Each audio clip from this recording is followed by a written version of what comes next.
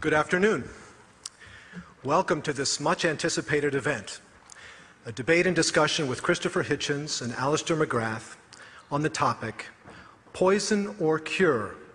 Religious Belief in the Modern World. My name is Tom Banchoff. I'm director of the Berkeley Center for Religion, Peace, and World Affairs here at Georgetown, and the co-convener of this event, along with the Ethics and Public Policy Center.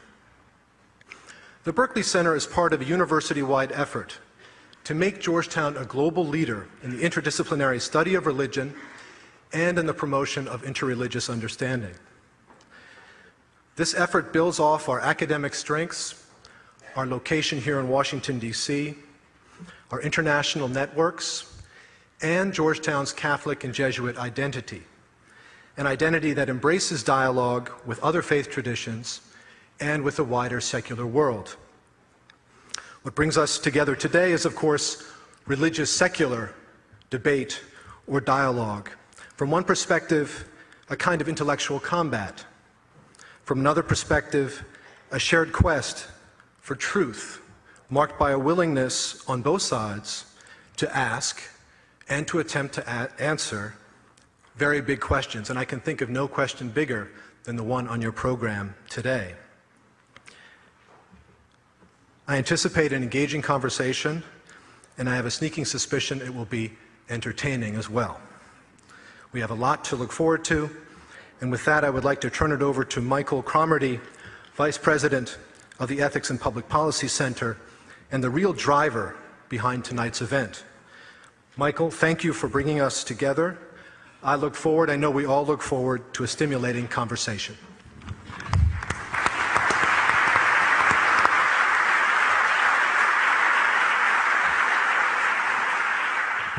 Thank you, Tom. I'd like to begin by saying thank you to President DeGioia of this wonderful university for allowing us to have this event in this beautiful setting in Gaston Hall. I'm also grateful to Tom and his staff for all their help and work in making this event possible and to co-host it with the Ethics and Public Policy Center. Now, on the back page of your program, you'll see the names of some individuals and some foundations who helped make this event possible. We, of course, are very grateful for their generous support. I'd like to say a few words also about our format. Mr. Hitchens will go first for 15 or 20 minutes, and then be followed by Professor Mcgrath, who will then have the same amount of time. Then Mr. Hitchens will then have 8 to 10 minutes for rebuttal, and then he'll be followed by Professor Mcgrath for 8 or 10 minutes. The rebuttals will occur, their presentations will occur from here. The rebuttals will occur from the seats. That way I can moderate. We'll then open it up to questions from the audience, and the way we're going to do that is the following. I believe all of you have been given, I hope, 3x5 cards to write your questions on. They'll be collected by the ushers, and then I will read the questions. Now, there are almost 800 people here. I don't think we'll get to all 800, but we will get to, I hope, a significant amount of them. Now, I will not take time just now to give an extensive introduction of our speakers because you have in your brochure elaborate biographies of each of these gentlemen. And of course, I know you're here because you know their reputations, and that's why you've come. So I would like to begin my introduction of Christopher Hitchens this way, by calling your attention to this cartoon. In an issue this past June, the New Yorker magazine ran the following cartoon.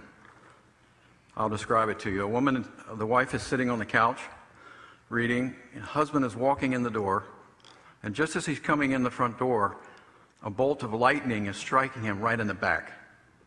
And the wife says, "I begged you not to buy that book by Christopher Hitchens." Ladies and gentlemen, he bought the book, and so have many others. Christopher's book, God Is Not Great, has been on the New York Times bestseller list now for, I think, over 20 weeks. In introducing Christopher Hitchens, I should at least mention what some others have said about him and his gifts. Here's the London Observer, who has said, "He is one of the most prolific as well as brilliant journalists of our time." Or the Los Angeles Times has said this, "He is a political and literary journalist extraordinaire." And the New Yorker magazine has said, He is an intellectual willing to show his teeth in the cause of righteousness. And finally, Christopher, you would be interested to know that our mutual friend, the political philosopher Peter Berkowitz, who's here tonight, recently said this about you. Whether you agree or disagree with what he says or writes, Christopher is utterly incapable of ever being boring. Christopher, thank you for coming. We trust you will not be boring.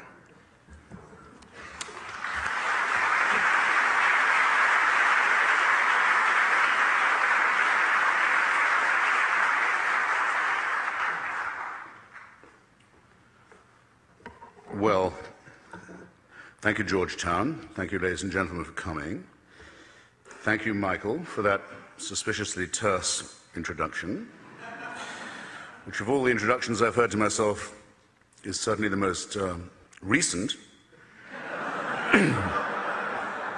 Thank you seriously to the Ethics and Public Policy Center for your work, for conceiving this idea, for encouraging me to do it, for bringing us Dr. Mcgrath all the way from our common alma mater of Oxford, and for the regular seminars that you may not know that Michael does all the time on these matters of faith versus reason, which is, after all, the ground on which we're met this evening.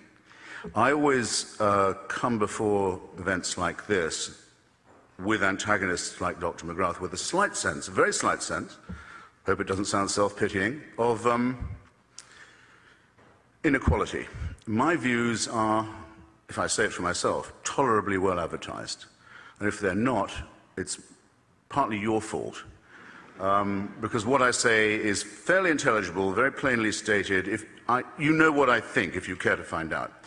When I debate with Jews and Muslims and Christians, I very often find, I say, well, do you really believe there was a virgin birth? Do you really believe in a Genesis creation? Do you really believe in bodily resurrection? And I get a sort of Monty Python reply. Well, there's a little bit of metaphorical, really. I'm not sure, and I'm going to find out, I'm determined to find out this evening, which line on this my antagonist does take, and I want you to notice, and I want you to test him on it. Because I think it's fair, and I'm going to talk to him and to you as if he did represent the Christian faith. I can't do all three monotheisms tonight. I may get a whack at the other two in the course of the discussion. I can only really do his. And I'm going to assume that it means something to him, and that it's not just a humanist metaphysics. And I think I'm entitled to that assumption. The main thing I want to dispute this evening, because I'm either drowning in time with 20 minutes, it's either too much or too little, is this. You hear it very often said by people of a vague faith that, well, it may not be the case that religion is metaphysically true. Its figures and its stories may be legendary or dwell on the edge of myth, prehistoric. Its truth claims may be laughable. We have better explanations for the origins both of our cosmos and our species now, so much better so, in fact, that had they been available to begin with, religion would never have taken root. No one would now go back to the stage when we didn't have any real philosophy. We only had mythology. When we thought we lived on a flat planet, or when we thought that our planet was circulated by the sun instead of the other way around, when we didn't know there were microorganisms as part of creation and that they were more powerful than us and had dominion over us rather than we them, when we were fearful, the infancy of our species, we wouldn't have taken up theism if we'd known now what we did then. But allow for all that. Allow for all that. You still have to credit religion with being the source of ethics and morals. Where would we get these from if it weren't for faith? I think if, in the time I've got, I think that's the position I most want to undermine. I don't believe that it's true that religion is moral or ethical. I certainly don't believe, of course, that any of its explanations about the origin of our species or the cosmos or its ultimate destiny are true either. In fact, I think most of these have been conclusively, utterly discredited. But I'll deal with the remaining claim. Is it moral? Again, I can only do Christianity this evening. Is it moral to believe that your sins, yours and mine, ladies and gentlemen, brothers and sisters, can be forgiven by the punishment of another person? Is it ethical to believe that? I would submit that the doctrine of vicarious redemption by human sacrifice is utterly immoral. I might, if I wished, if I knew any of you, you were my friends, or even if I didn't know you, but I just loved the idea of you. Compulsory love is another sickly element of Christianity, by the way. But suppose I could say, look, you're in debt, I've just made a lot of money out of a God-bashing book. I'll pay your debts for you. Maybe you'll pay me back someday, but for now I can get you out of trouble. I could say, if I really loved someone who'd been sentenced to prison, if I could find a way of saying I'd serve your sentence, I'd try and do it. I could do what Sidney Carton does in A Tale of Two Cities, if you like. I'm very unlikely to do this unless you've been incredibly sweet to me. I'll take your place on the scaffold. But I can't take away your responsibilities. I can't forgive what you did. I can't say you didn't do it. I can't make you washed clean. The name for that in primitive Middle Eastern society was scapegoating. You pile the sins of the tribe on a goat, you drive that goat into the desert to die of thirst and hunger, and you think you've taken away the sins of the tribe. A positively immoral doctrine that abolishes the concept of personal responsibility on which all ethics and all morality must depend. It has a further implication. I'm told that I have to have a share in this human sacrifice, even though it took place long before I was born. I had no say in it happening. I wasn't consulted about it. Had I been present, I would have been bound to do my best to stop the public torture and execution of an eccentric preacher.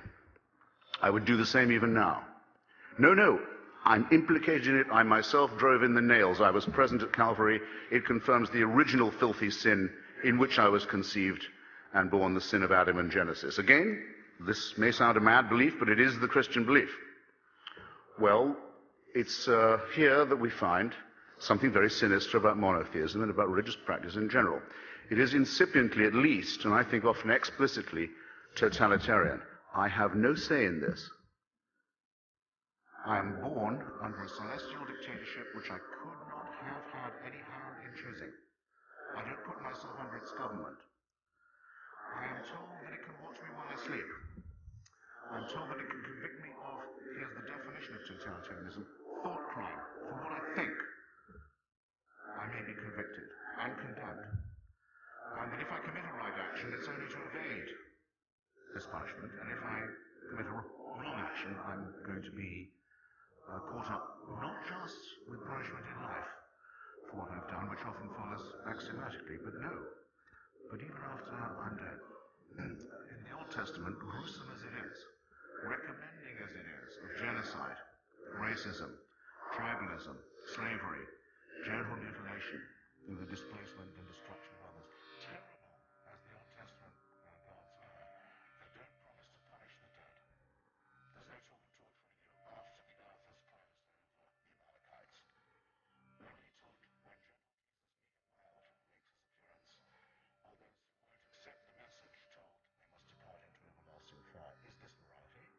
Is this ethics? I submit, not only is it not only does it come with the false promise of vicarious redemption, but it is the origin of the totalitarian principle which has been such a burden and shame to our species for so long. I further think that it undermines us in our most essential integrity. It dissolves our obligation to live and witness in truth. Which of us would say that we would believe something because it might cheer us up, or tell our children that something was true because it might dry their eyes?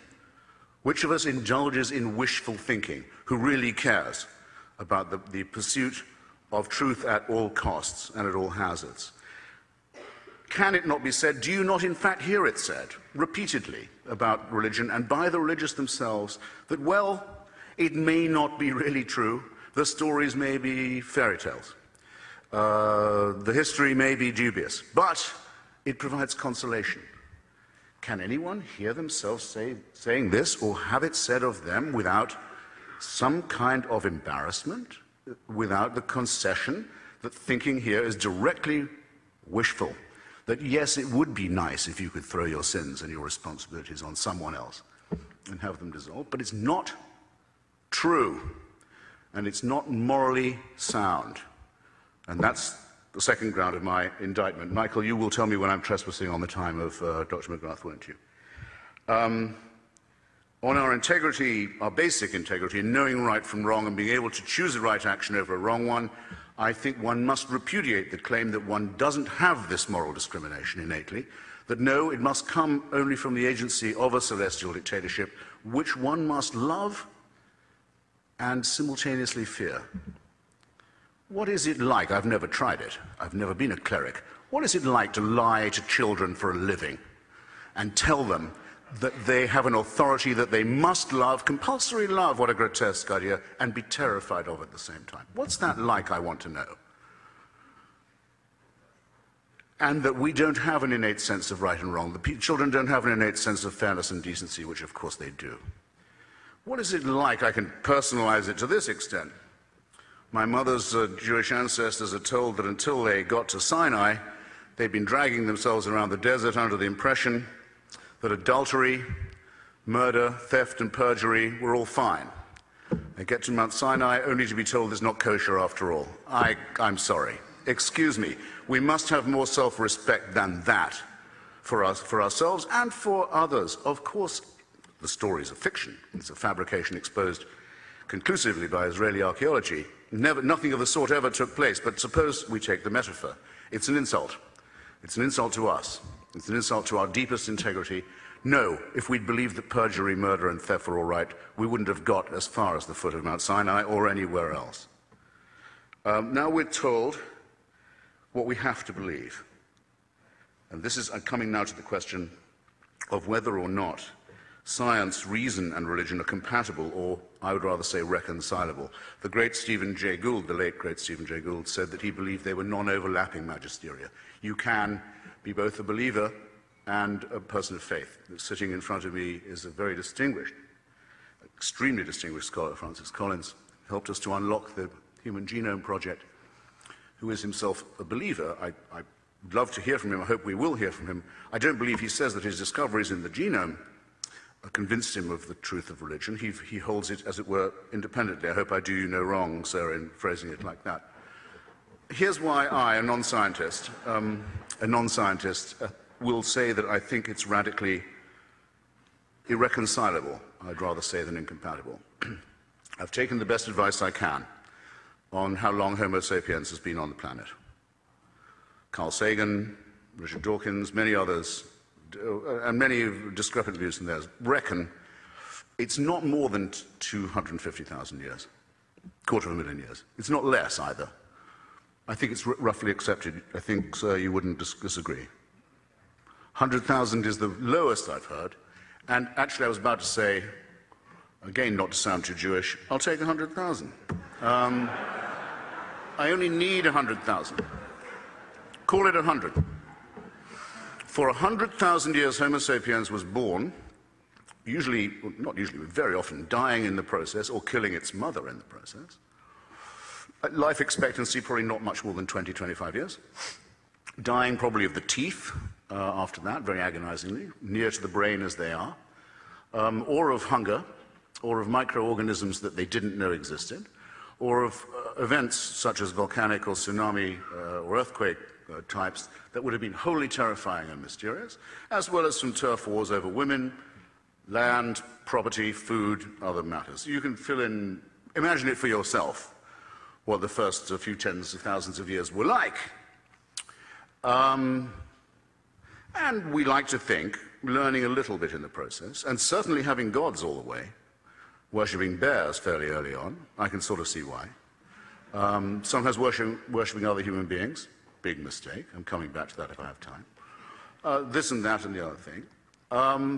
But exponentially perhaps improving, though in some areas of the world very nearly completely dying out, and a bitter struggle all along. Call it 100,000 years. According to the Christian faith,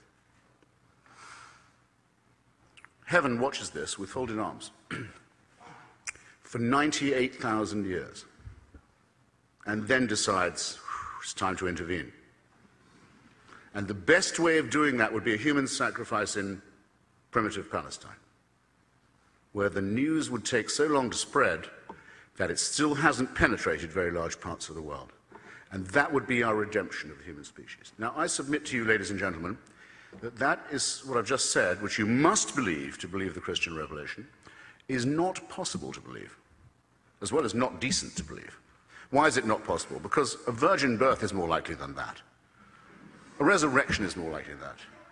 And because if it was true, it would have two further implications. It would have to mean that the designer of this plan was unbelievably lazy and inept, or unbelievably callous and cruel and indifferent and capricious. And that is the case with every argument for design and every argument for revelation and intervention that has ever been made. But it's now conclusively so because of the superior knowledge that we've won for ourselves by an endless struggle to assert our reason, our science, our humanity, our extension of knowledge against the priests, against the rabbis, against the mullahs who've always wanted us to consider ourselves as made from dust, or from a clot of blood, according to the Quran, or as the Jews are supposed to pray every morning, at least not female or Gentile. And here's my final point, because I think it's coming to it. The final insult that religion delivers to us, the final poison it injects into our system. It appeals both to our meanness, our self-centeredness, and our solipsism, and to our masochism. In other words, it's sadomasochistic. I'll put it like this. You're a clot of blood, you're a piece of mud, you're lucky to be alive. God fashioned you for his convenience, even though you're born in filth and sin. And even though every religion there's ever been is distinguished principally by the idea that we should be disgusted by our own sexuality. Name me a religion that does not play upon that fact. So you're lucky to be here, originally sinful and covered in shame and filth as you are. You're a wretched creature. But take heart. The universe is designed with you in mind. And heaven has a plan for you. Ladies and gentlemen, I close by saying, I can't believe there is a thinking person here who does not realize that our species would begin to grow to something like its full height if it left this childishness behind, if it emancipated itself from this sinister, childish nonsense. And I now commit you to the good Dr. Mcgrath. Thank you.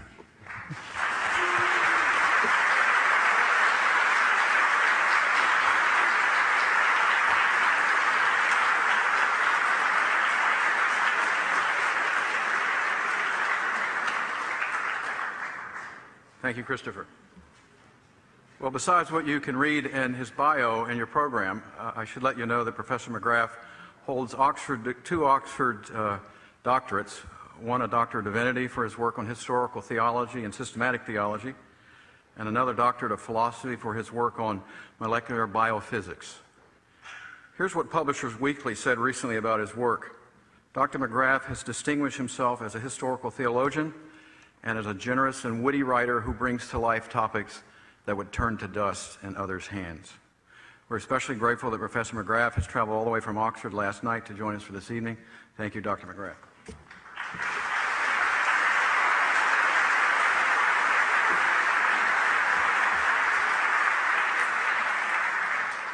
Well, thank you very much indeed. It's a huge pleasure to be here at Georgetown this afternoon. Now, someone had told me when I was growing up that I'd be here at such a distinguished place as Georgetown talking about atheism. I'd have been extremely surprised.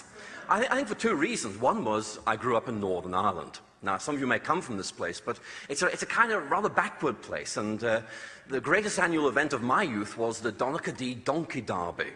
So you can see, coming to somewhere like Washington was just amazing. So, it's great to be here.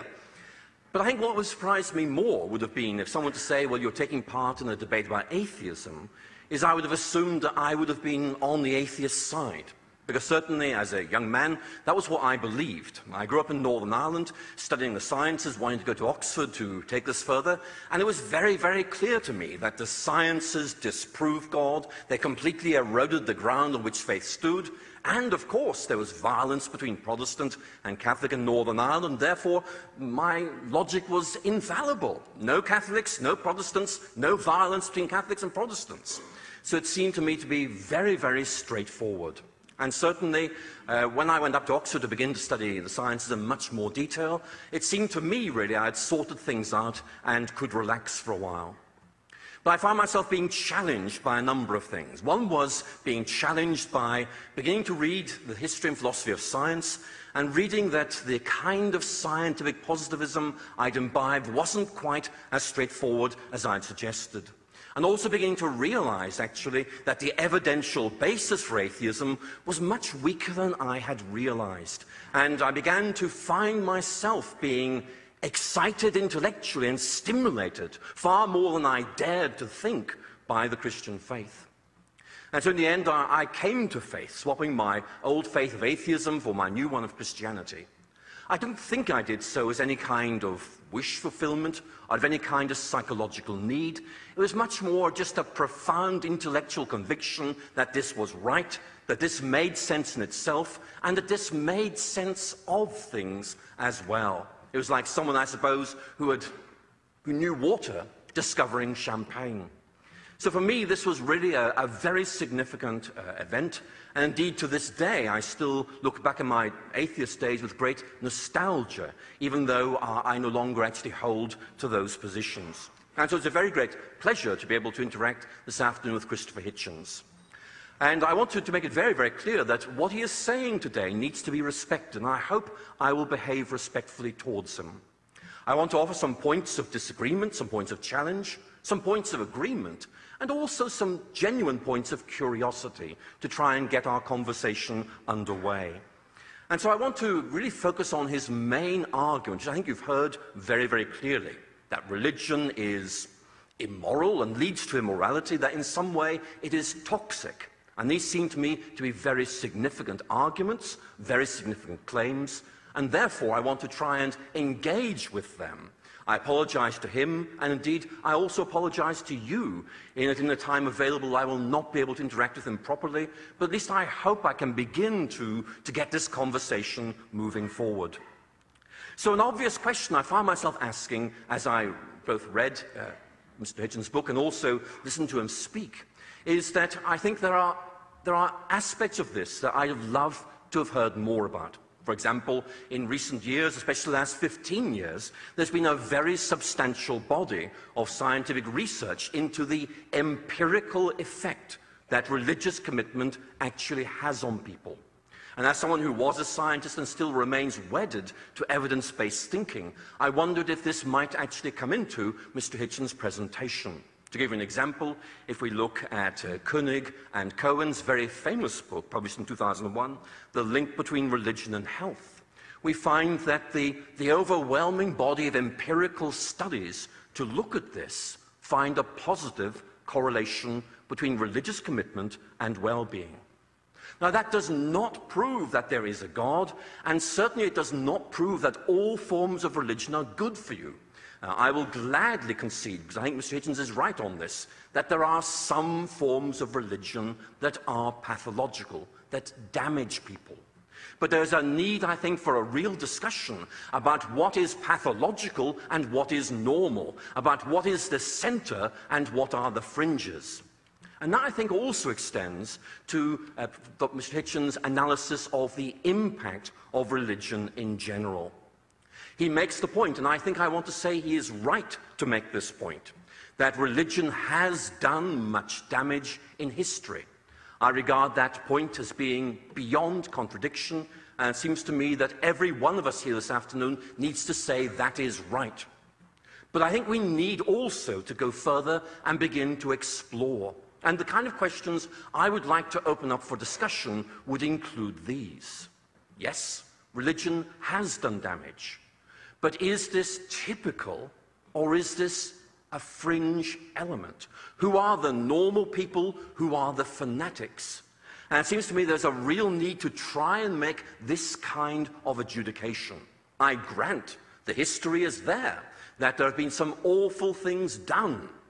But as Michael Shermer, who's president of the Skeptic Society, wrote in a book, How We Believe, some years ago, for every one of these atrocities, which must cause all of us deep concern, there are 10,000 unreported acts of kindness, generosity, and so forth arising from religious commitment.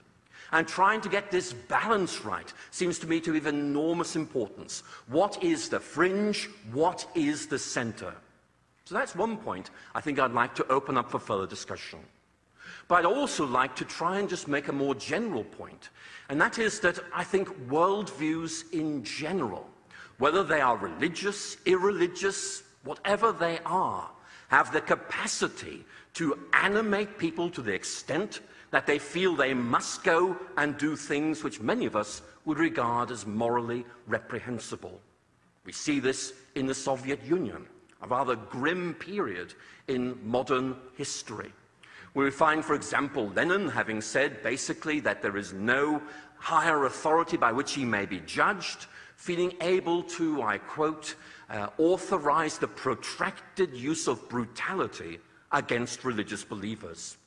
And it seems to me that we have here an ideology, a worldview, which basically is sanctioning violence, in this case, anti-religious violence.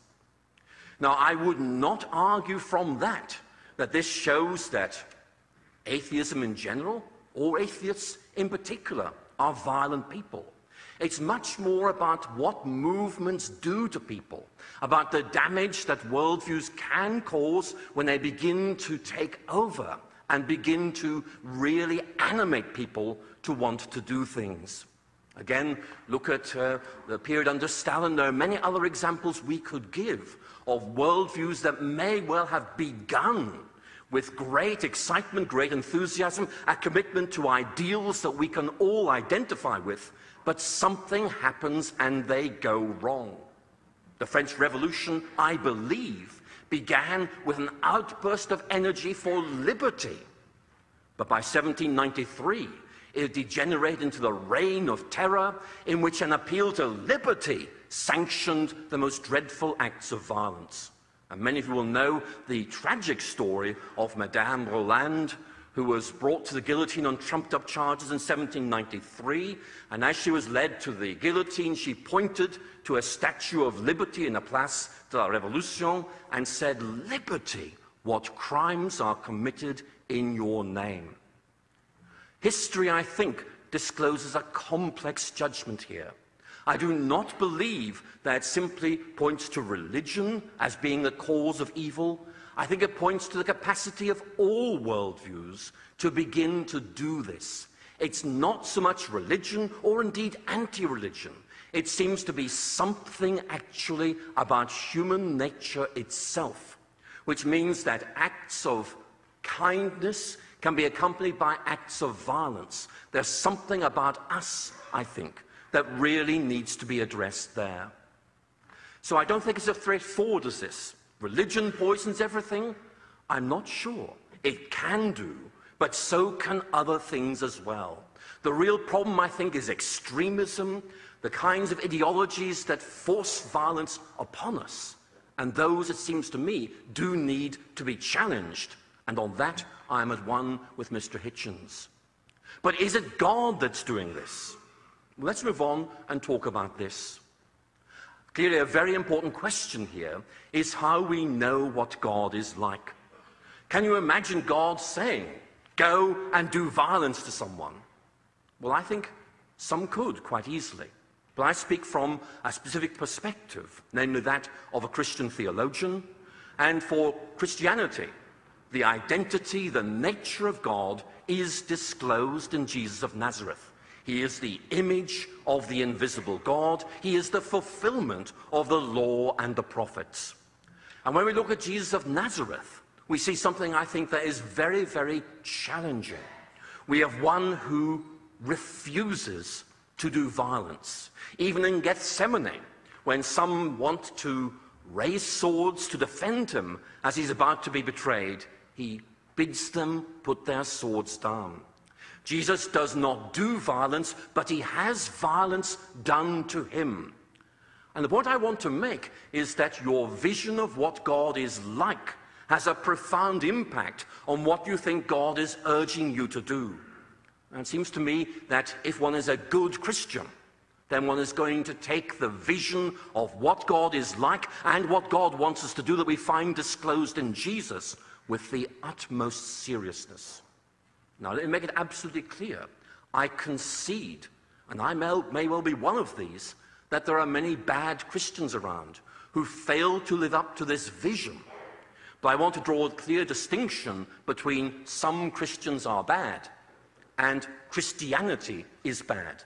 There is an aspiration, an inspiration, and norm, and that means one can challenge those who want in some way to use violence in the name of God. And of course, you can see this impacting on the way in which people behave in an episode that happened a year ago here in the United States. You've had, unfortunately, in recent days, some shooting incidents, and of course, what I'm talking about is the Amish schoolhouse killings of October 2006. And many of you will know of these, some of you may have been affected by them. A crazed gunman broke into an Amish schoolhouse and shot, I think it was 10 Amish schoolgirls, of whom 5 died. The Amish, as I'm sure you all know, are a very conservative Protestant sect who wear 17th century clothing, who won't drive cars, they use horse buggies, and they also regard the ethical example of Jesus as absolutely normative. For them, there will be no retribution of any kind. The cycle of violence was broken instantly because for them, Christ ordered them, commanded them to show forgiveness. That's a very important point. Religion, or at least in this case Christianity, contains within itself the capacity for self-criticism. This is not the way God is, this is not the way we should be behaving. And I fully concede there are those who fail to live up to that. But there is a challenge that can be issued to them. Why behave like this when there is the norm before you, authorized as what God would like us to do? So it seems to me there is a very important point to make there. Now, Mr. Hitchens made some very interesting points about the relationship of science and faith. And of course, for me, who was studying science at Oxford, doing research in molecular biophysics, these were live questions. And I certainly welcome his challenge to discuss these things further.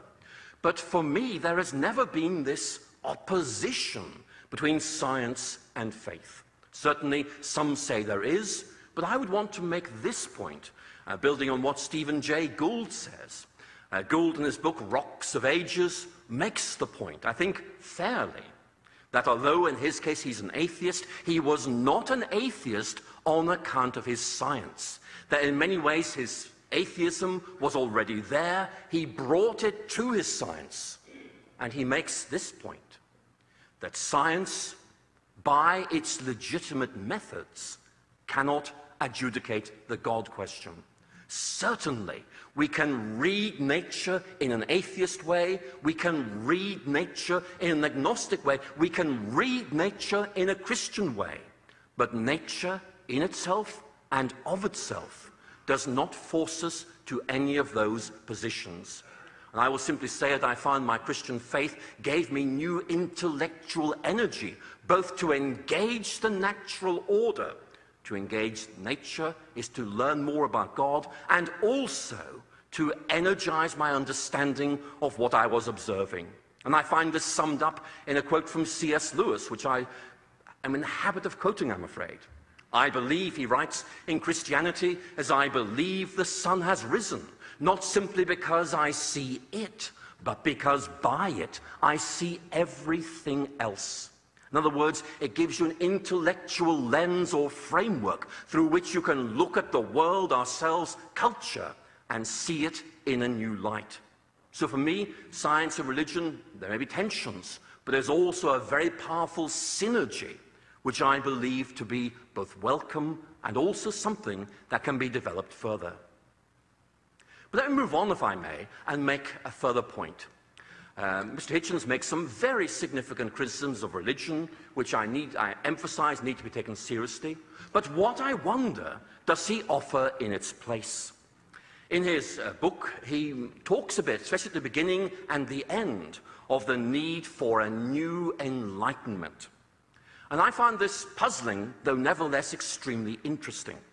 I find it puzzling because, for me, as an intellectual historian, the Enlightenment really had been left behind us as being, in the view of many postmodern critics, a worldview that led to intolerance, and a worldview that actually generated the potential for conflict and violence. You all know why postmodernity moved away from modernity on that point. And also, again, a point I would love to discuss further with Mr. Hitchens. People like Alister Mcgrath, other critics of modernity, make the point that its foundational judgments about the nature of reason, the nature of what is right, actually cannot be sustained on the basis of an appeal to history and reason itself. For McIntyre and for many others, the Enlightenment offers us a vision of a rationality and morality which actually are unattainable in practice. Now again, we might want to have a discussion about morality, and I fully accept that Mr. Hitchens is very committed to the moral vision, has a real sense of what is right and what is wrong, but I wonder if one can sustain that without some sort of metaphysical basis. And the point I would want to raise is this: is an evolutionary account of morality actually adequate to do the job?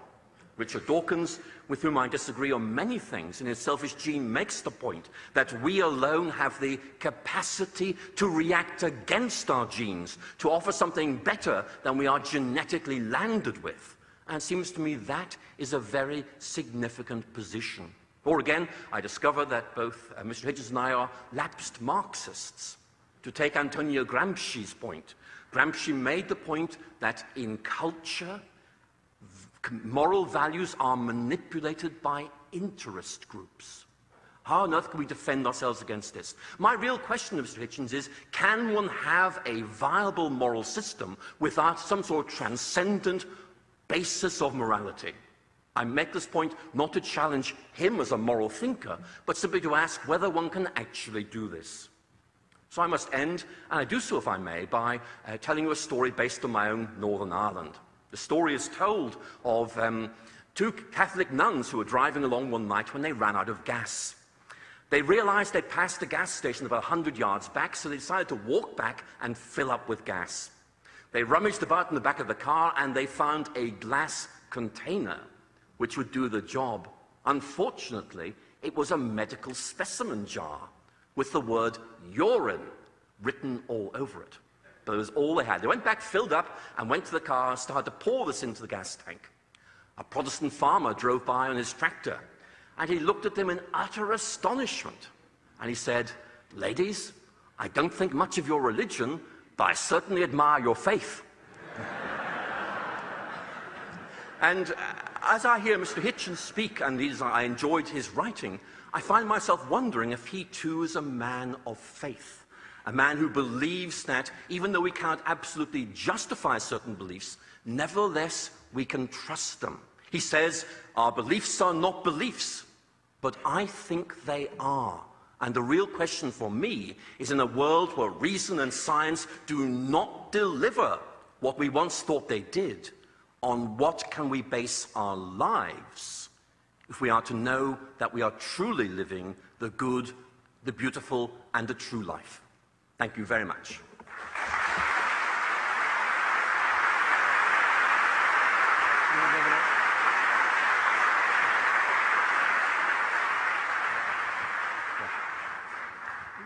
Mr. Hitchens will take the podium again.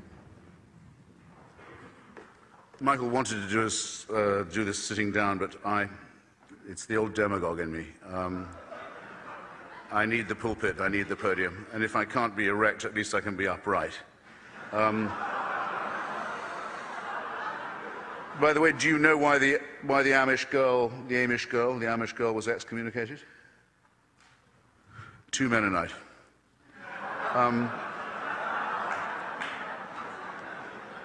Look, I'm going to take the doctor's excellent points in order, if I may, and you will, I'm sure, have minds orderly enough to recall the order in which he made them. On the empirical evidence, so-called, adduced, that a religious faith can lead to greater health and well-being, I, in a sense, do not doubt it. In other words, I can easily imagine that those who think they are the special object of a divine design feel better for thinking so. I just think it's going to be very important for anyone claiming this to see the dismaying trapdoor that is right under their feet. If you're going to claim this for one, how are you not going to claim it for all? Do we not hear incessantly that the Hamas organization in Gaza is a provider of welfare to the poorest of the poor? Have we not heard this? Do we not hear that Louis Farrakhan's crackpot racist organization, the Nation of Islam, gets young people off drugs? For all I know, it's true. It not only says nothing about the truth or validity of their theology, but it must say a certain amount, at least, about our willingness to think wishfully or cultishly, which was, if you like, part of my point to begin with. As to the center versus the fringe, I get this all the time. Don't judge religion by its fundamentalists and its extremists. No, why should I? I don't have to. I judge it by its foundational texts, and I judge it by the statements of its authorities. Take a case from the Quran, just for once. Does it, actually it's not the Quran, excuse me, take a case from the Muslim foundational documents, the Hadith, which have equal canonical authority. They say, if someone becomes an apostate, leaves or changes their religion, they must be killed. The sentence is death. Don't anyone be telling me that's a metaphor.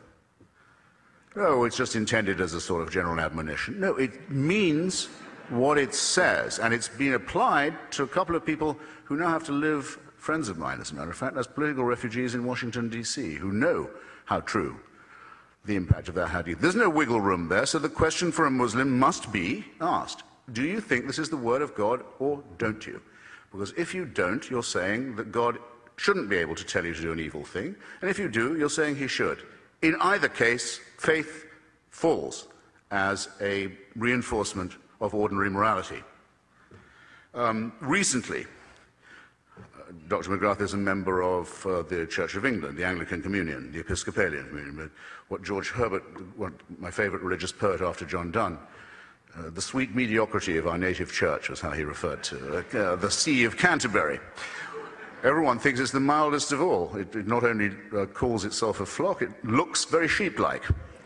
However, the Bishop of Carlisle recently, tipped, I'm told, to be the next Archbishop of Canterbury, said that the floods in northern Yorkshire that devastated a large part of England in the summer and killed and dispossessed a large number of people were punishment for homosexuality. Now, to connect meteorology to morality seems to me, I have to say, flat out idiotic whichever way you do it. If there was a connection between meteorology and morality, which religion has very often argued that there is, I don't see why the floods hit northern Yorkshire. I can think of some parts of London where they would have done a lot more good. Just as the hurricane that devastated New Orleans, we found punishment for sin, as it must have been, left the French Quarter alone.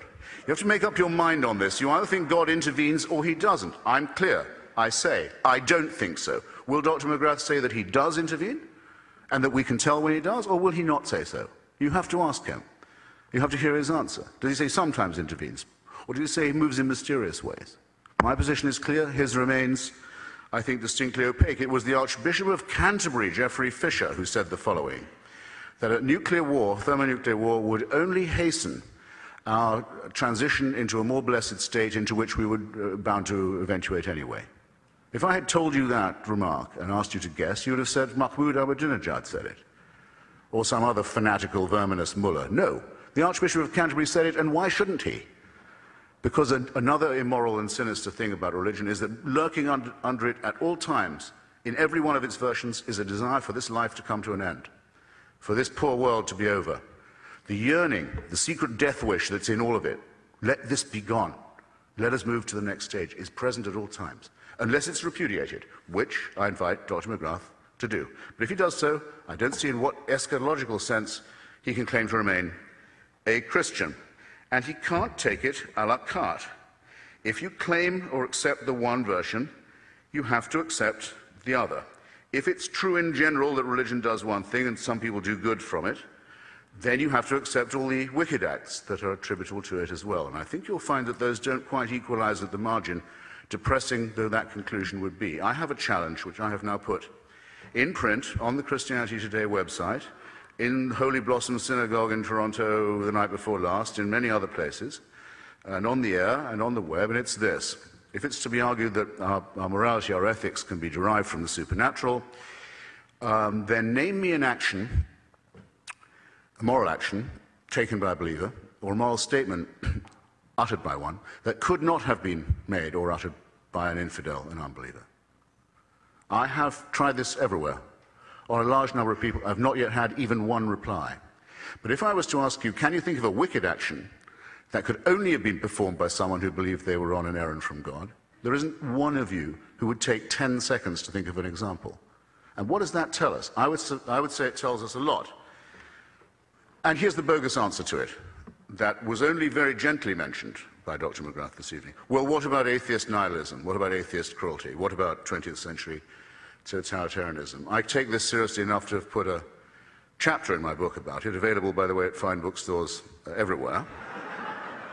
And I can only summarize it now, and I'll do so as tersely as I can. First, fascism, the original 20th century totalitarian movement, is really, historically, another name for the political activity of the Catholic right wing.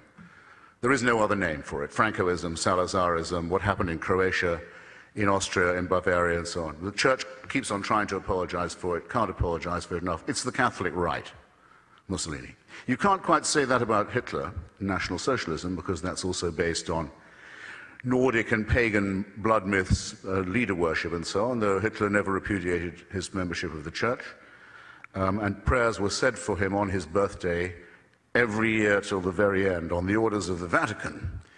And all of these facts are well known, and the Church still hasn't found another way to apologize for that enough. And whatever it is you can call that, you can't call it secular. You may not call it secular. By the way, Joseph Goebbels was excommunicated from the Catholic Church.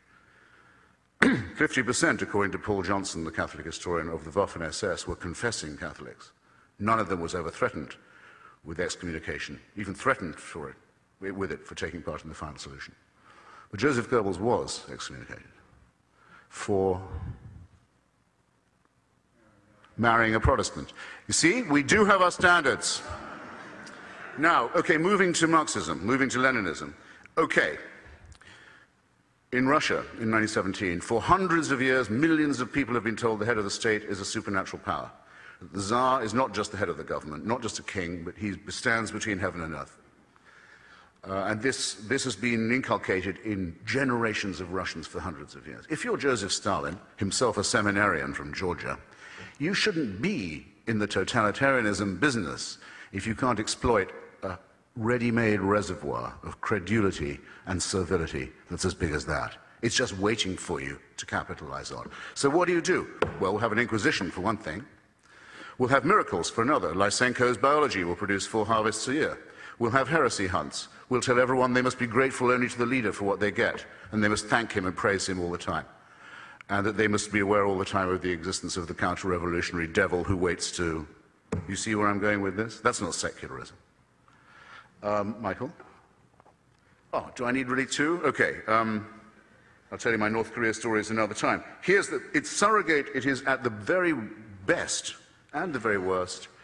The examples I've been talking about are a surrogate for messianism, for the belief in ultimate history and the end of days and the conclusion of all things, which is, I've tried to argue, I hope with some success, the problem to begin with, the replacement of reason by faith. The discarding of the one thing that makes us important and useful and different from other primates in favor of something that requires no evidence and just requires incantation. Not good for you. If Dr. Mcgrath or anyone else could come up with an example of a society which had fallen into slavery and bankruptcy and beggary and terror and misery because it had adopted the teachings and the precepts of Spinoza and Einstein and Pierre Bayle and Thomas Jefferson and Thomas Paine, then I'd be impressed, and that would be a fair test on a level playing field. But you will find no such example. Indeed, the nearest such example we do have is these great United States, the first country in the world to have a constitution that forbids the mention of religion in the public square, except by way of limiting it and saying that the state can take no interest in establishment of faith. Best known under the rubric of the wall of separation, my new slogan is, Mr. Jefferson, build up that wall. Hope you'll join me in it. Very quickly in my last minute. Yes, Dr. Mcgrath, you're right. There is something about us as a species that is problematic and isn't just explained by religion. Something about us that tempts us to do wrong. It's pretty easily explained, I think. We are We are primates. High primates, but primates. We are half a chromosome away from chimpanzees, and it shows. It especially shows in the number of religions we invent to console ourselves or to give us things to quarrel with other primates about. If anything demonstrates that God is man-made, not man God-made, surely it is the religions erected by this quasi-chimpanzee species and the harm that they're willing to inflict on that basis. I think on the point of Christology that you closed with, I ought not to take any more of the audience's time, but be prepared to discuss, and I hope I've yielded back some of my time to questions, and I'm grateful again for your indulgence. Thank you.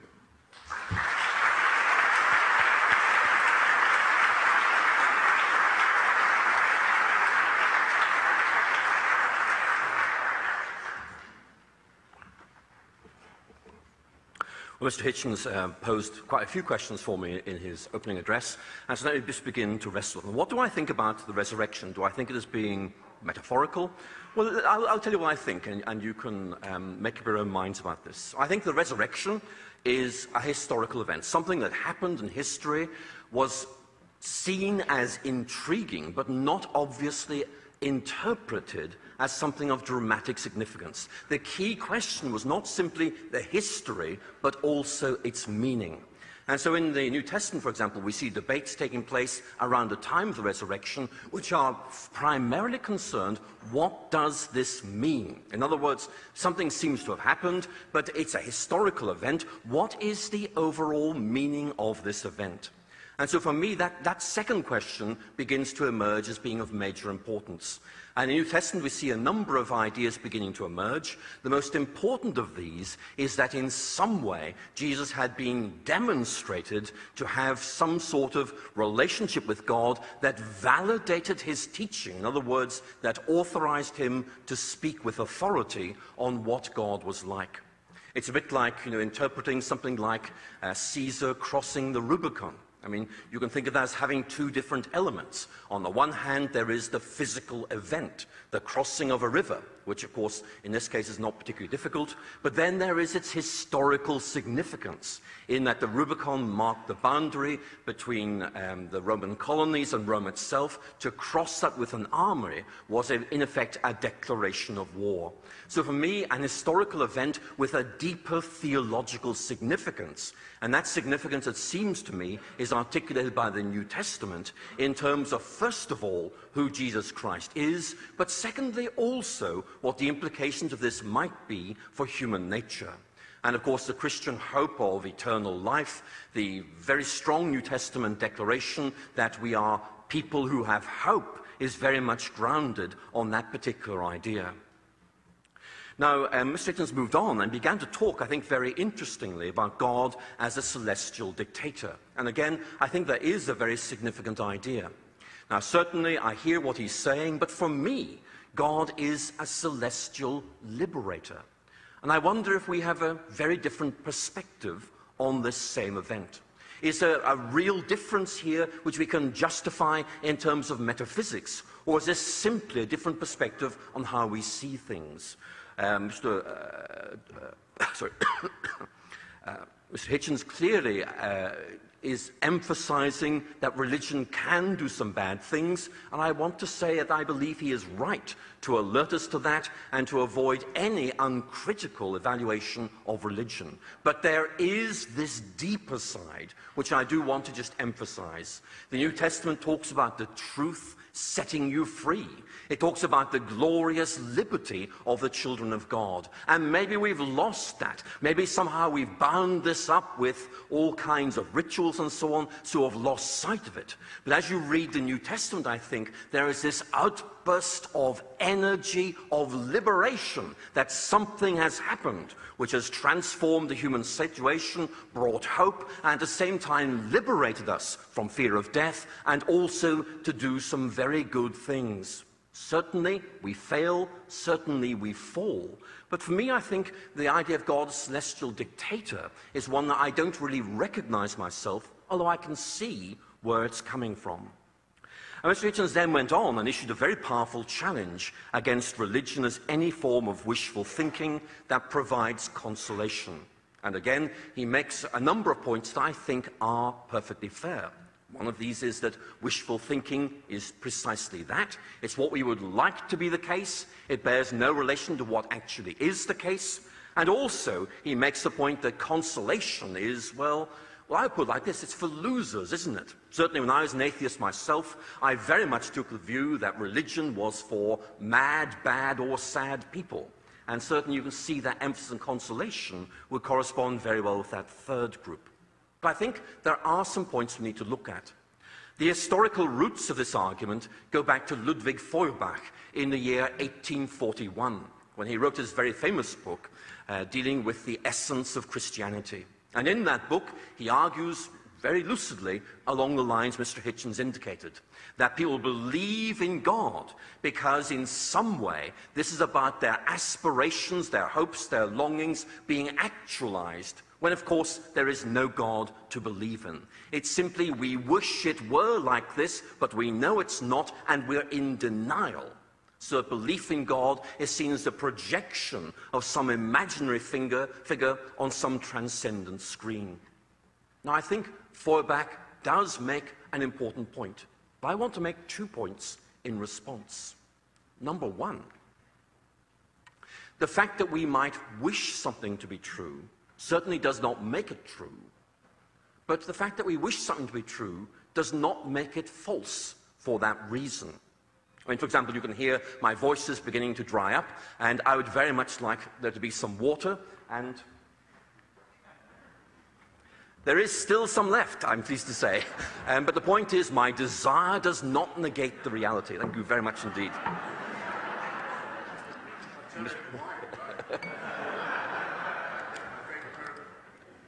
I'll turn away and count to 5. But I think more interestingly is this. I wonder if atheism might also be a form of wishful thinking.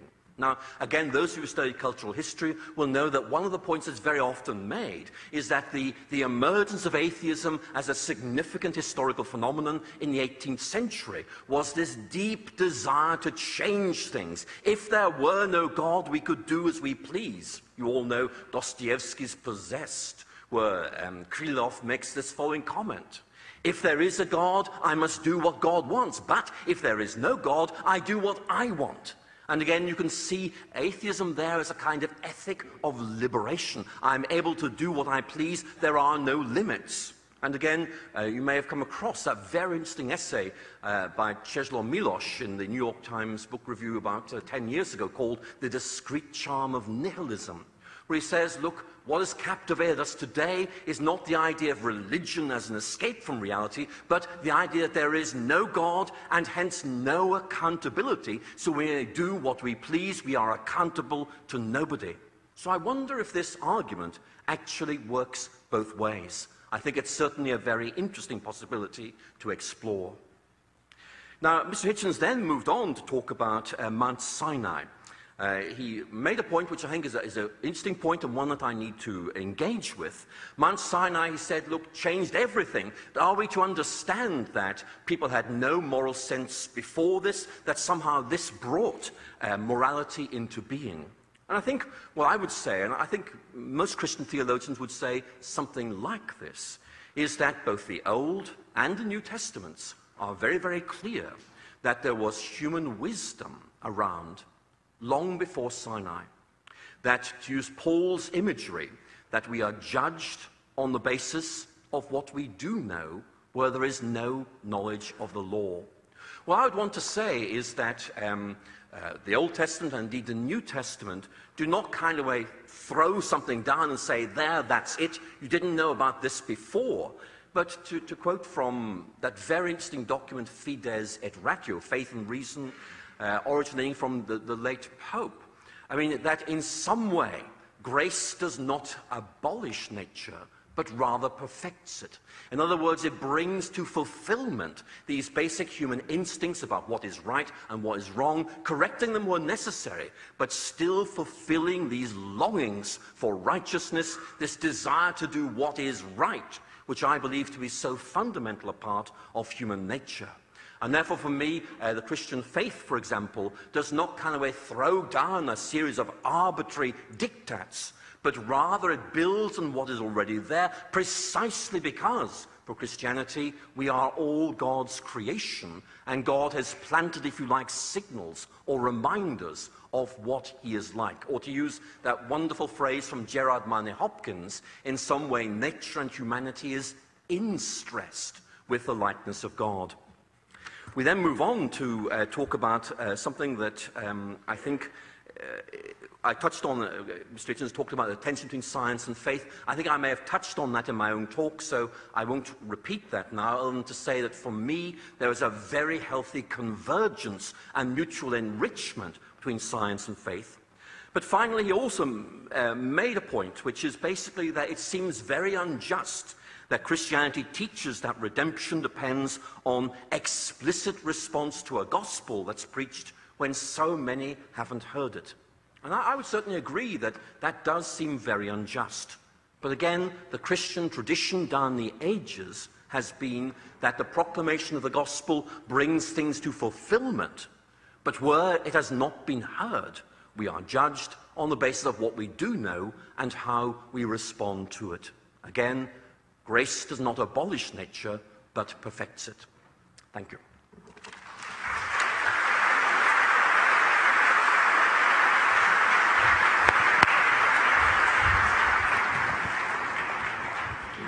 Well, thank you, gentlemen. This is where we now have a conversation. And I have got some questions from the audience, and if there are other questions, I'm glad to receive them. But I have some here. The first question, obviously, is for you, Christopher. Since Mr. Mcgrath has just finished, I would put the question to you, which is, if God does not exist, on what basis can anyone say this action is right or this action is wrong? So whoever asked that only just came into the room, right? I can't believe that I didn't say what I thought about it. But I won't repeat it, because actually what Dr. Mcgrath just said I thought was unusually good on this point. You'll recall what he said on the Dostoevskian matter. If God exists, we have to do what he says. If he doesn't, we can do what we like. Now, just apply this for a second in practice and in theory. Is it not said of God's chosen people, and is it not said to them by God in the Pentateuch that they can do exactly as they like to other people? They can enslave them, they can take their land, they can take their women, they can destroy all their young men, they can help themselves to all their virgins, they can do what anyone who had no sense of anything but their own rights would be able to do, but in this case with divine permission. Doesn't that make it somewhat more evil? In Iran, where I've been to all three axes of evil countries, by the way, and I think I'm the only writer who can say that. You're not allowed to sentence a woman who is a virgin to death, even though she may have committed, in the eyes of the mullahs, a capital crime, perhaps by showing her hair too often or her limbs. She can't be sentenced to death. But religious law means she can be raped by the Revolutionary Guards and she's not a virgin anymore. And then they can kill her. Do what thou wilt shall be the whole of the law used to be considered the motto of Satanism, as I recall. Divine permission given to people who think they have God on their side enables actions that a normal, morally normal unbeliever would not contemplate. The mutilation of genitalia of children. Who would do that if it wasn't decided that God wanted it? Just as when the poet in England gets the poet laureateship, they start to write drivel instead of poetry for some reason. It's the king's scrofula the other way around. Morally normal and intelligent people find themselves saying fatuously wicked things when this subject comes up. The suicide bombing community is entirely faith-based. The genital mutilation community is entirely faith-based. Slavery is mandated by the Bible. You keep hearing how many abolitionists were Christians. Well, it was about time that they took a stand against it, having mandated it for so long. So it's not even a tautology, I think, to say that there's a relationship between the human impulse to do evil, to be selfish, to be self-centered, to be greedy, and a contrast between that and faith, because given only faith, mountains can be moved, and millions of people who would never normally acquiesce in evil are brought to it straight away and with ease and with self-righteousness. There, that's my answer to that. And the questioner did not answer my challenge. Name an ethical statement made or action performed by a believer in the name of faith that couldn't have been by an infidel, and name, if you can, this is easier, a wicked action that could only be mandated by faith, and then you'll see how silly your question was, whoever you were. Well, let me ask it then. Christopher, did you heard Professor Mcgrath also, though, condemn any form of religious violence? Well, that's easy to do. I mean, I could say, look, an atheist can be a nihilist. No, I think there's a room for agreement here between the two of you. I'm not looking for consensus, baby. I'm just not in the mood. I'm not in the vein, as King Richard says. Yeah. Not in the vein. No, I'm glad he condemns religious violence. Does he condemn the promise of other people's territory to the chosen people, for example? Does Jesus say, or does he not say, I come to bring not peace but a sword? He does say that. Should I take it literally or metaphorically? Right? Yeah. Is genital mutilation of small boys mandated by Jews, and is it often mandated by Muslims, or not? Is there a paradise to which people can hope to get by dying for their faith, or isn't there? Has holy war been proclaimed by both the Pope and by the mullahs, or not? These are problems not for me. For me, it's simple. We're primates. This is what we would expect to happen if there was no God. Let me This is what we would expect to see if faith was pointless. But it's an endless mystery where none exists if you think there's an intervening finger from on high. Then it becomes mysterious. Thank you. Okay, you're welcome. For Professor Mcgrath, here's a question. I would like to hear you expound on Mr. Hitchens' claim that the idea of a vicarious sacrifice is immoral or unethical. What is Christianity's explanation of this?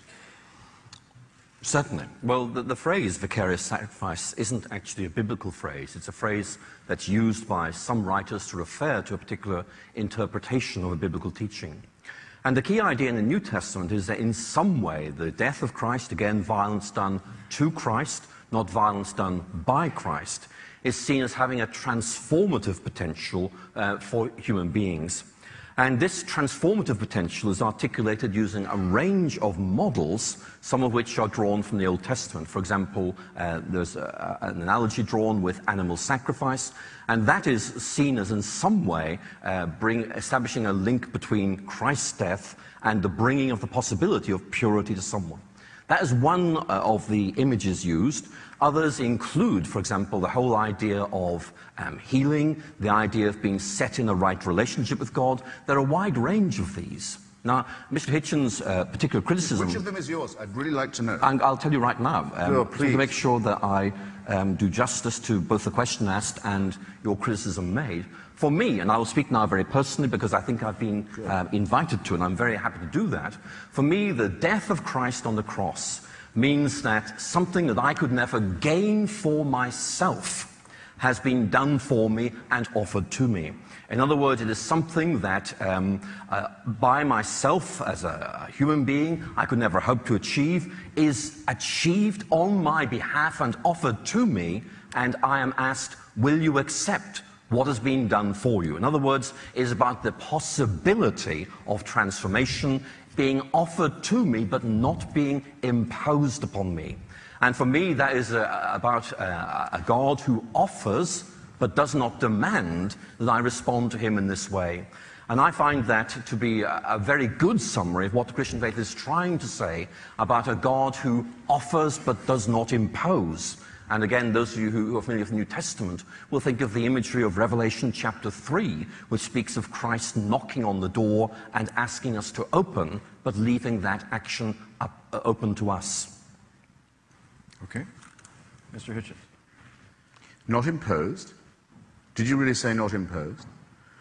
What if you reject this offer? What have you been told for centuries by Christians?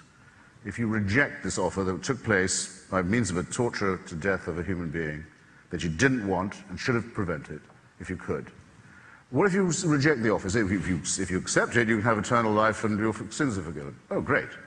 What a horrible way to abolish your own responsibility and get your own bliss. I don't want it. Oh, you don't? Well, then you can go to hell. This is not imposed. This hasn't been preached to children by gruesome elderly virgins backed by force for centuries. This hasn't poisoned whole societies. No, of course it's not voluntary.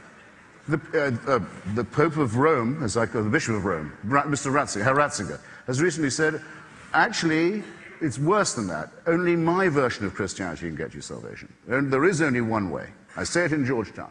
There's only one. You presumably don't believe that because you're an Anglican. But on what basis do you tell the Pope that he's a heretic? Once you grant this stuff, once you start with this white noise chat about redemption, where is it going to end? Of course there's nothing voluntary about it. And I must say the book of Revelation seems one of the less voluntary texts of the...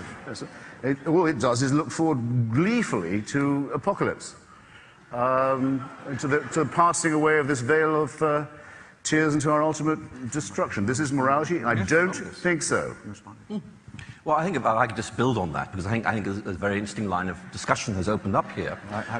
Number one, I think I do challenge your reading of the Book of Revelation. The Book of Revelation is very much saying to Christians who are being persecuted for their faith by a secular authority, who are in effect being victimized, that this is not the way it's going to remain, that one day there will be an inversion of the world order. It's in effect an encouragement to those who are suffering. And again, I make my point again, that Christianity is saying, look, here is an offer. It is yours to accept or not. I take it you do not believe in hell or anything like that, and therefore I don't see what the difficulty is for you personally. It is not about imposition.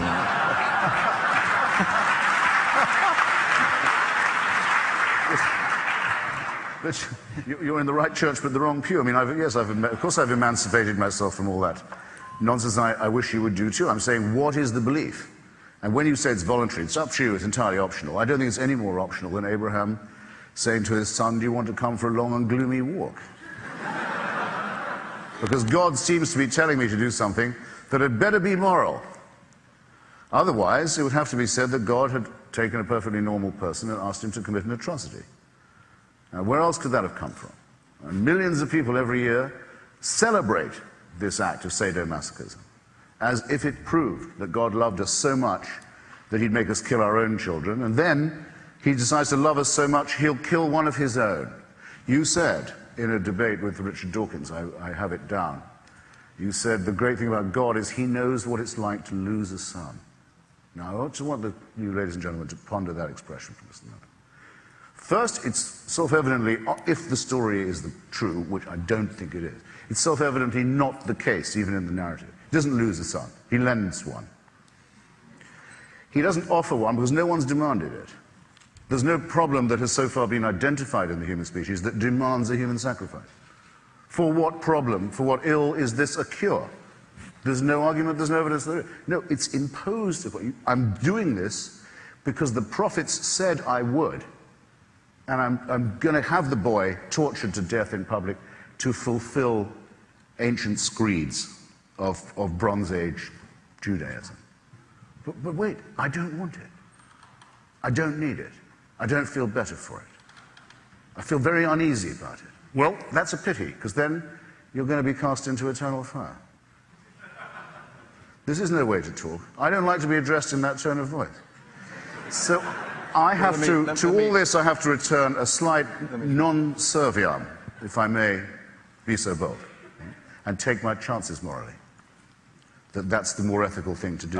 Don't want torture, don't want human sacrifice, don't want authoritarian bloodlettings, smoking temples and altars, incantations of priests and around all that. Don't want it, can't think of a single thing it will make better about our, let me see, Professor our Mcgrath, veil of tears. Oh yes, by all means. Yes. Sorry if I bang on a bit about this. No, don't worry, I'll interrupt. Go ahead. I don't want those things either, and I think that nobody here really would. I think that one can interpret these things in these ways. You do, and I appreciate that. But I want to make the point there are many other ways of looking at these within the Christian tradition, and that it's very important to say that there are other ways of making sense of this, and I think we need to get some of them on the table. For me, and again, I'd want to emphasize this point, the Christian vision of God is not a God who leaves us on our own, but a God who chooses to enter into time and history where we are in order to make possible for us, if we want it, a transformation of our situation. After 98,000 years? I don't see any... Of abstention? I don't see any need to say this leads to torture or anything like that. If it does, that needs to be challenged. But the point for me is this is about something being offered to us with enormous potential for change. Let me ask a question of Mr. Hitchens. As someone who considers himself a high primate, it seems strange that you would consider loving and witnessing the truth an obligation. Would you explain how a soulless primate can have any obligations? Well, it's a question one often asks oneself. For example, why do I care? Why do I mind about other primates? I think I know that because I hope that they will, at the very lowest, I would say, because I hope they'll mind about me in return. I mean, I'll give you an example. Why should they? Well, why indeed? Why does one do the right thing, or one hopes is the right thing, when no one's looking? Why does a Muslim cab driver go to all the trouble to come back to my apartment building when I didn't have his number, to return a large sum of money I left on his back seat, said it was his religious duty? But if I allow him to say that that's his religious duty, what am I going to say when he says it's his religious duty to veil his wife, or to blow himself up, or to impose Sharia law? If you grant it once, you have to grant the whole thing. You can't do it a la carte. Now, I'll give you an example from my old socialist days. This will bring the moisture to the eyes of Dr. Mcgrath as well. It was our favourite example, Professor Peter Townsend's book on the gift relationship, you remember? Why does the British National Health Service never run out of blood, though you're not allowed to charge for it? You have to give it free. Never runs out of blood. Because people like to give blood. They want to feel useful. I like to do it. I like it very much. And I'm not a masochist, and I don't particularly like being stuck. But I like the way that I lose, someone gains a pint and I don't lose one, because I replenish it quite quickly. Someone's instantly better off. I haven't had to abnegate myself by giving anything away. I like the fact that I'm helping someone who I don't know. And as it happens, I have a very rare blood group, indeed. And one day I'm going to have to count on other people feeling the same way. So human solidarity will get you quite a long way ethically.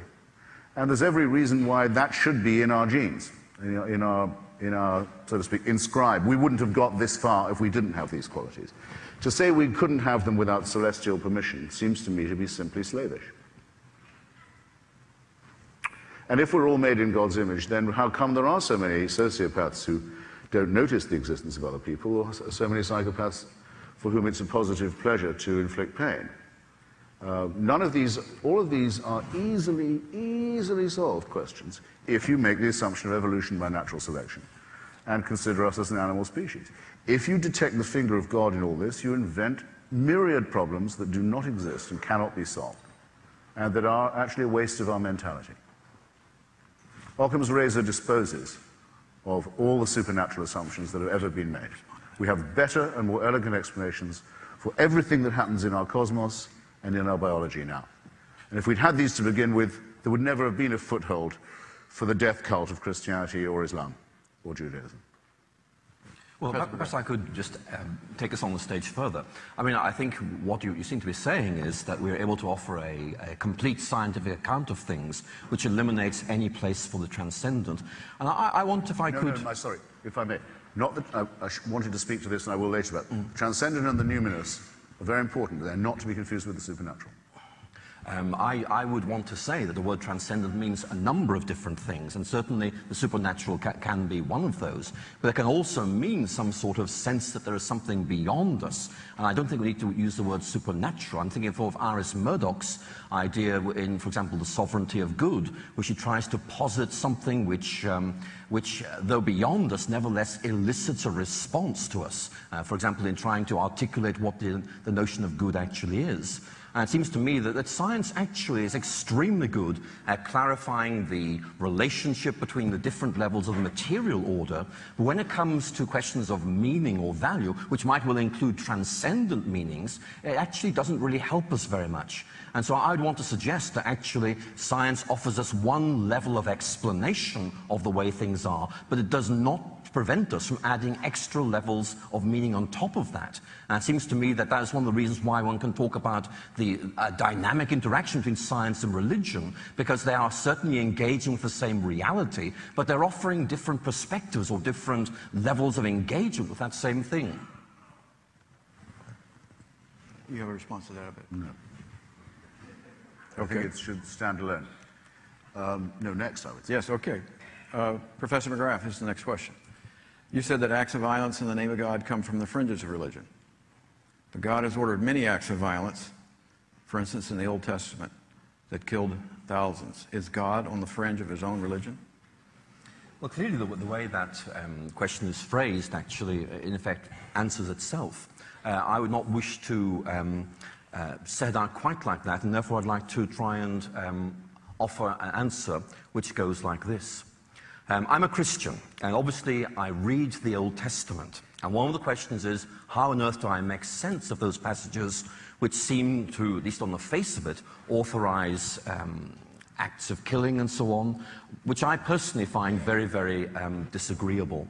And for me as a Christian, as I was saying, a fundamental theme here is that Christ is the fulfillment of the law and the prophets. In other words, not simply that he brings to fulfillment their intentions, but that in some way he is authorized to show us what these are really meant to be like. In other words, that there are other interpretations, but these are relativized or placed to one side because of who Jesus is and what he did. And therefore I would want to look at the Old Testament through this lens and say that I believe it allows us to look at these passages and challenge the most natural interpretations. For me, one of the great themes of Christian history is the idea that, of what you might call progressive revelation, that we gain a firmer understanding of what God is like as time goes on, and above all, for example, through the revelation of Christ.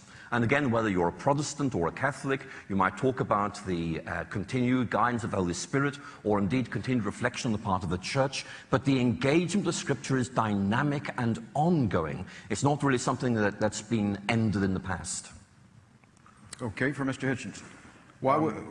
Sorry, can I comment on that just briefly? Or yes, you sure was can. I not invited to do so? Please do so. Don't let me... Well, I mean, some of the early Christian church fathers, I think, you'll correct me if I'm wrong, I think Marcion was among them, did contemplate starting a movement that was just basically Christian, based on what was understood or believed about the apparent, very opaque brief life of Jesus of Nazareth, and not inherit, not force upon themselves, as St. Paul had suggested, the ghastly, gruesome Jewish books of the Old Testament, to start again. I think they might have done better to do that, because having decided that they inherit all that, they do inherit, in particular, the most wicked and immoral doctrine of the lot, which is original sin in Adam and the expiation by the sacrifice of children, human sacrifice of children, than which I don't think any morally normal person can think of anything more repulsive. So that it is, I'm afraid, innate that there is to be cruelty and violence and fanaticism in the religion, and the responsibility is not expiable. Bizarrely, I mean, many people think, well, the Old Testament is true, it's full of bloodletting, it recommends genocide, extermination, slavery, or dispossession, all of these things. The New Testament is more meek and mild. I've given you my comment on that. It's the first time that hell is mentioned. But it is in the Christian version that another whole different kind of immorality is proposed, a worse kind of immorality yet, which is the wicked idea of non-resistance to evil, and the deranged idea that we should love our enemies. Nothing could be more suicidal and immoral than that. We have to defend ourselves and our children and our civilization from our enemies. We have to learn to educate ourselves in a cold, steady dislike of them, and a determination to encompass their destruction. Who here heard anyone after September the 11th in holy orders actually say, oh, well, we must learn to love these people. Did they dare say that then? Of course not. They saw the emptiness and the futility and the immorality of what they would have been caught saying if they'd even tried it. We have to bear all this stuff in mind. This is not moral teaching at all. We have to survive our enemies. We have to learn to destroy them, especially because they too are motivated by the hectic, maniacal ideas of monotheism, which really seeks and yearns for the destruction of our planet and the end of days. And that's why it's not moral. That's why we have to outgrow it and defeat it. I have a feeling you want to comment. Well, I'd like to comment. First of all, I do not think that the principle of trying to love your enemies leads to these things at all. I think it, if anything, leads to the obviation of violence. It does not mean we have to ignore moral issues. It means that we see these people as human beings, as someone who, in effect, bears the same flesh and blood as us. And it may mean that we want to try and resolve the issue, saying we believe you are wrong, but it's also trying to avoid dehumanization. And it seems to me this really is a very significant question I'd like to pursue. That, I mean, I may have misunderstood you, but what you seem to be proposing is to see your enemies in dehumanized form. And for me as a Christian, I could not do that, because I have to see even my enemies as those who God has made and loved. And therefore, even though I may dislike them intensely, I have to show that love and compassion towards them and see them as human beings, not as the other, the enemy. I think really there's more to this idea than you suggest. There's no need to dehumanize people who are set on dehumanizing themselves and on the murder of others and on a cult of death. There's no need to they've done all that for themselves. But what do you like someone once accused me of trying to assassinate his character, and I said, no, your character committed suicide a long time ago. They've done the dehumanizing work for us, thanks, and they are fellow primates. Of course, there's no question of redefining them as another species, but there is a very important question of whether we intend to assert our own values as superior to theirs and as worth defending against them. And Christianity, with the sickly relativism that you've stressed so often this evening, disarms us for this very important struggle. That's why the Archbishop of Canterbury is this week groveling at the feet of the mullahs in Iran and saying we should leave them alone and must try not to hurt their feelings, as he grovelled at the feet of Saddam Hussein, as actually every Christian church has been doing in the recent past, saying, well, you know, faith is better than no faith. Any faith is better than none. They all agreed to condemn Salman Rushdie for blasphemy rather than the people who tried to kill him for money, for writing a novel, for example. They all condemned the Danish cartoons because blasphemy against any faith is an offense to all. Could I interrupt you here on this? Okay, well, this is very serious, ladies and gentlemen, because this stuff could kill you. Okay? Yes, Christopher, I've heard you yourself at one of my own conferences expound at great length on the Christian just war, at the Christian just war tradition. You seem to have left that whole rich tradition out of what you just covered. Yeah, but it's Christian, I think the Christian just war tradition is a nonsensical tautology. It says that you can only go to war when you're sure you're in the right, when you're sure you can win, when you're sure the violence is going to be proportional and so on. You can't know any of this. Aquinas couldn't have known it, nor could the later thinkers about it like Grotius. They couldn't have known. They said, wouldn't it be nice? It's just wishful thinking again. I know a just war when I see one. And we're engaged in one now. And our faith-based forces are of as much use as the Pope's bulls in this struggle. Well, we're getting a little off course here, but... I know. I had a feeling it might come up. I wanted this to come up.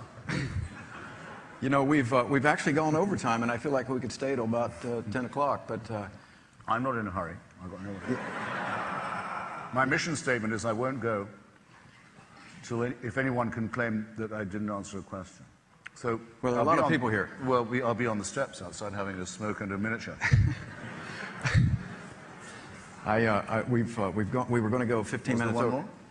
Well, it was for you, but I'll tell you what, I'll let you comment on this, and then we'll let Professor Graff make some final comments, and then I think we can be in agreement we should do this again. I think we just got started. Would you both be agreeable to doing that? Sure. Mm-hmm. You all would come back, wouldn't you?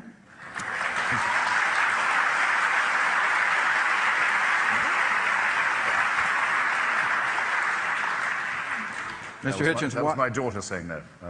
Why would, Mr. Hitchens, why would scientific discoveries about the origin of the universe obviate the existence of God? Well, they don't in and of themselves, but I just would submit, I really will be quick this time, and I know I've been a little verbose up till now. the likelihood that what Edwin Hubble saw through that telescope, the red light escaping at speeds that none of us here are capable of really imagining, towards the ultimate expansion and collapse of the universe and the heat death of the whole thing, that all that happened so we could be sitting here is, to me, in the very, very highest degree, improbable. That a process of evolution by natural selection just on our own tiny little planet, which in its own tiny little solar system is the only one on which life can be supported. Everywhere else, just in our little system, all the other rocks are either much too hot or much too cold to support life, as is much of our planet, which we know has for a long time been, not recently either, on a climatic knife edge, and which is still cooling. Only one. And on this planet, 99.8% of every species that ever evolved died out. This is an extraordinary way, I think, to make sure that Homo sapiens comes to Georgetown. It is only the most extraordinarily self-centered species could imagine that all this was going on for our sake. That's why I don't like people saying that their religious faith is modest or humble. It's the reverse. It's unbelievably solipsistic. And that's why you get people apparently abject, much too abject for my taste, like Mother Teresa. Oh, I'm so humble I can hardly bother to feed myself, But out of my way because I'm on a mission for God. No. This is arrogance, as a matter of fact, and it claims to know what it cannot know. I could say that Einstein was right when he said, the miracle is, of the natural order, the miracle is there are no miracles. Understand this paradox. The natural order doesn't interrupt itself. The sun doesn't stand still at midday. God doesn't catch a child as the kid falls out of a window, or heal lepers randomly. And none of that ever happens. The miracle is there's a force that holds it all together that's consistent and unvarying. That's wonderful. Okay, he may show there's a mind somewhere in the universe. But to say we know what that mind is, to move from the deist position to the theist one, we know what God wants us to eat or not eat. We know in what positions he wants us to make love or with whom. We know his instructions on it, is an unbelievable piece of conceit. And in my opinion, it's the reason why I may be a very poor spokesman for my side of this argument, but I think anyone who thinks about it has to vote that given the amount of uncertainty that we have, and given how much we now know, how much more we know about how little we know, the definition of education and our civilization, the only people who have to lose in this argument are those who say they do know, and who claim, yes, I do know what God wants, I do think he sent a son, I do think there was a resurrection, I do think there's salvation, claiming to know things they cannot conceivably know. I mean, to put it in a mild way, if Dr. Mcgrath has such extraordinary sources of information as the ones he's claimed to have available to him, I can't understand why he's only occupying a chair at Oxford University. Well, you should be, with the knowledge you've got, you should be a real mensch. And I'm afraid you don't know any more than I do about whether there was ever a Jesus of Nazareth, a resurrection, a miracle, a virgin birth, or anything. You couldn't know any more than I do. You can't. You just claim that you do. I'm afraid that means, I think, that you lose this round. Well, if I could respond, to deal with the first point before we came on to that second one, I don't think it's at all solipsistic to say, let's reflect on why we are here. Let's reflect on why there is something rather than nothing. It's to ask a very important question about how the universe came into being. Why is there something rather than nothing? I mean, for Wittgenstein, that was a hugely important question. And it seems to me to be entirely right to answer that question, or at least to try and answer it. On my own status, I mean, I appreciate very much the compliment you pay, but I'm simply making the point that all of us are interpreters of what we observe. I made it very, very clear. I was not making any claims to special knowledge. I was looking at what I saw, what others say. I interpret it in this way. I claim no privilege. I say it is my judgment that this is the best explanation, and it means this, and I'm open to challenge on this, as you have challenged me. But I'm not claiming anything special. I'm saying there are public events there. They are open to interpretation, as they were at the time. And the issue really is, what is the best explanation of those? And I think that is a legitimate debate. I've made it very clear what my conclusion is. I've made it clear it is a matter of faith in that I cannot prove this. But I've also suggested that whatever judgment we make on this is actually a matter of faith. And therefore, while I'm very happy to be challenged on this, I think I'm still entitled to say that this seems to me to be the best way of making sense of it and live my life out on its basis. Thank you. We're about done. Why don't you go? Thank you, My sir. dear chap. Thank you, Christopher. Michael. Good job, buddy. Really? Hold it, don't leave that. Ladies and gentlemen, this has been taped. It's been videotaped. There'll be a DVD. It'll be up on the internet site of the Ethics and Public Policy Center, we think, by sometime next week. So we encourage you to go to that site, and if you want to watch it again or tell your friends about it, feel free. Again, I want to underline, I think we ought to do this again. Sure thing. Yes, sir. Inshallah.